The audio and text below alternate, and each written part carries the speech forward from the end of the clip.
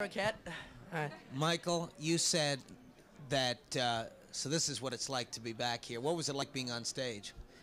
It was, man, I got up and everything, it was this kind of cross-section between everything slowing down to slow motion and speeding up to, Mach 20. I was going through a million things, but I was just panicking that I might forget somebody. I mean, and if I did, everyone who works on the show and all the writers and everything, these guys are brilliant, and it's, I was just happy, Sandy. What can I tell you? I got one of these.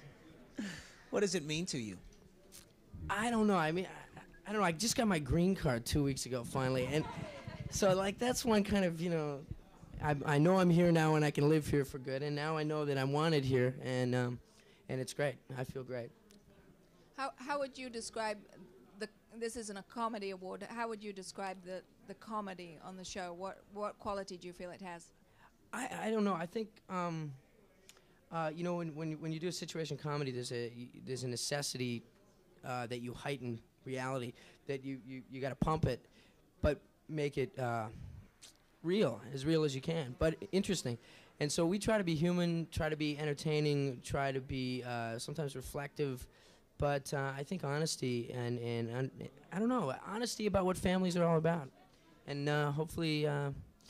Most of them are funny, because I guess ours is, I'm happy to say. Okay. Who made you laugh when you were growing up? My dad, my brother Steve.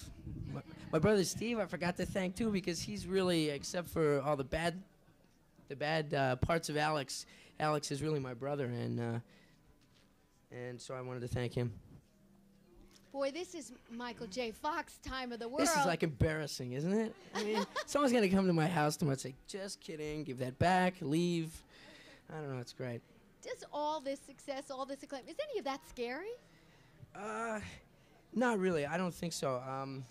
I was just home a couple of weeks ago, and you get enough good spirit and enough ammunition, psychological healthy ammunition from being back there. They're coming back here. It's a party, and I just don't want to look back 10 years from now and say, boy, when I was doing Family Ties, why didn't I enjoy myself? Why didn't I have a good time? Why was I worried about what people thought, or worried about what I wore, or who I went out with, or whatever I'm supposed to worry about, the pressure? I just want to have a good time and do good work and get better all the time. Any superstitions like this can't last? This is just too much good luck for anybody? Nah. No, I just live one day at a time, and today has been a great one, and if tomorrow is too, then that'll be great, and if not, well, I had today. So, Michael, how would Alex respond to getting an award like this from his peers?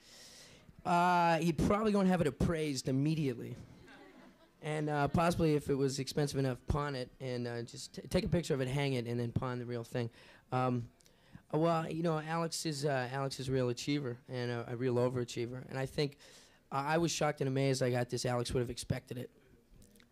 How is the film coming with Joan Jett? It's all done. I don't know.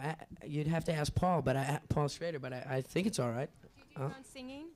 I did my own playing. My character came out in I think the first scene and said, "I don't sing," and that was like a ticket to paradise for me, because then from then on, when I tried to sing and was terrible, at least I had already said that I didn't sing. So I play guitar. Now that you have your green card, do you feel a good representative of American youth? Well, I'm still a Canadian, but I don't know. I'm an actor, and if I give people an energy or a feeling that they can use in a positive way in their own life, that's terrific. But my fullest obligation is to do the best job I can on stage, and if there's any good that comes after that, terrific. But how will we see you grow? You grew a mustache. This is it, bud. Ah. It's like 5'4", man. Thank you. Yeah, the mustache, they didn't like the mustache. Is that it? Thanks very much.